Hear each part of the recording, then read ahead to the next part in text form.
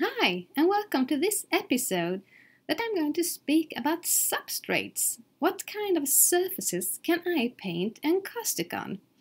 And well, now you know that encaustic is beeswax, and beeswax is a little bit special. Take this painting here. I have painted several layers of beeswax on this, and if it would be paper, then if I would take it and bend the paper, then the wax could crack, snap, and then peel off. So that's why they say that encaustic must be painted on a rigid surface, something that is hard. And let me explain what those things can be. Well, this is an older painting that I made with some grass from my garden. I will show you later how you can do this. And I painted this on a simple piece of plywood from the nearest lumberyard. It's just cheap and it's great. This my hubby did to me really, and it was very kind of him, but the lumberyard can actually make the pieces in the sizes that you want. Just ask them and they will cut the pieces absolutely the sizes you want. And it's very cheap and it's very simple to use. But it's something that I have started with quite recently in my courses, and that's using, just cardboard, a piece of quite rigid and a hard cardboard. I can hardly bend it, as you see here, and it works great for encaustic. And I've never thought about it. Why doesn't people use cardboard or paper? Well, this can be one reason, right?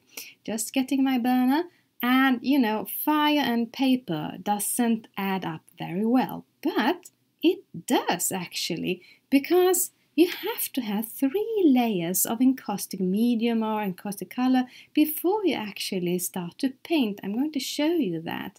So it works even with cardboard, and this is just great.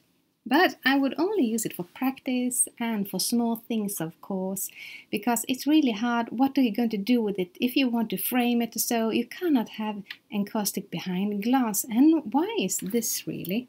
Well, I got some questions sometimes. Oh, can I really buy encaustic? Won't it melt?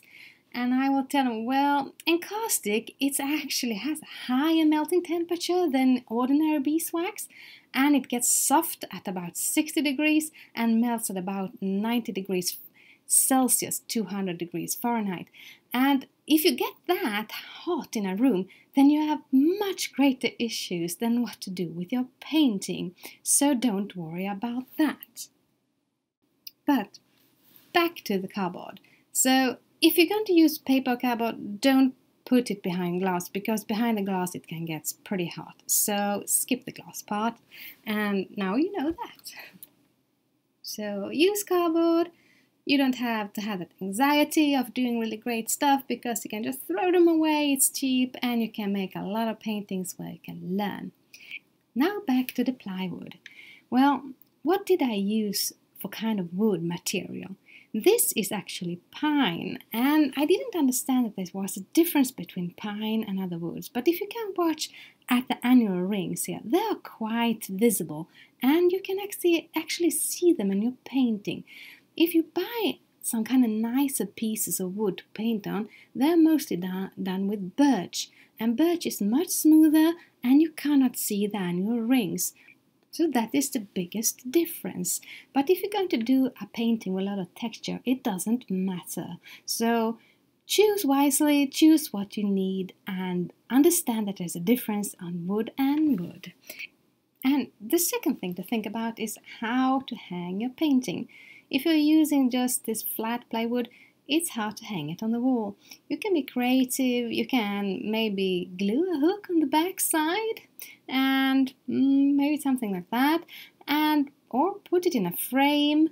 Floater frames are very popular. You can buy them or you can create them yourself.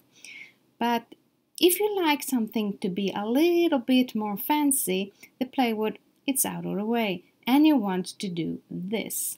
It's called a cradle panel. The big difference is this backside, if you can see it. Here you can put a wire on it so you can hang it on the wall. And you can also paint the sides and make it nicer. As you can see, the plywood itself can get warped with time if it's big enough and so. So this back frame also prevents the plywood from warping, and you can do this by yourself. You're a little bit handy, but I am lazy and my carpenter hubby doesn't like to do this on his spare time. So I want to buy these panels. And here is an issue. I live in Sweden, as you may know, and I can't buy these anywhere. So I have to buy them from England, from Jackson Art. Jackson Art is a great site. I have it on my list, and everybody who's living in Europe can order from there. And I know that in America there's no problem to buying these cradle panels, and elsewhere in the world, sorry, I can't answer where you can find them. And here I just want to show you another painting I made. In this one you can see that there's some dried grass in it, also from my garden again, and something else. Let's show you really close here. If you can see those bubbles, or what to call them, that is shellac burn. That is so sweet, but unfortunately nothing I will show in this course. It will be my extra course because it's a little bit tricky to use it. But I want to show you a different painting. I was lucky enough to find this kind of panels at a discount, so I bought a lot of them. They are made of MDF board, and you can use that as well. So some people are a little bit worried that they contain glues that can be unhealthy, but I think it's so small amounts, so don't care about that. And look at the surface of this painting. I really, really love it. And the back side, I have done the wiring nice, and also put on an information sheet about me and my art, and painted the sides. This is how you want a painting when you want to give it away or sell it, of course. Your art is your brand. Remember that. You are what you are doing and what you are showing. Well, I think this was all for this time. See you later.